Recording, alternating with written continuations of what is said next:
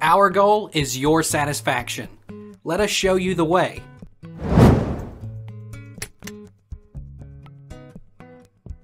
How much should I walk to burn 2,000 calories? To burn 2,000 calories, a person weighing 155 pounds needs to walk 9.5 hours going at a consistent speed of 2.5 miles per hour.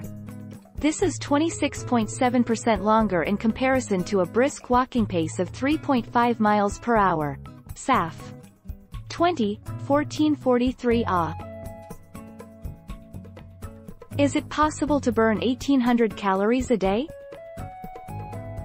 The average person burns around 1,800 calories a day doing absolutely nothing. According to the Healthy Eating Guide, sitting burns an estimated 75 calories per hour. A sedentary woman aged 19 to 30 burns 1,800 to 2,000 calories daily, while a sedentary woman aged 31 to 51 burns about 1,800 calories per day. Hume 21-1443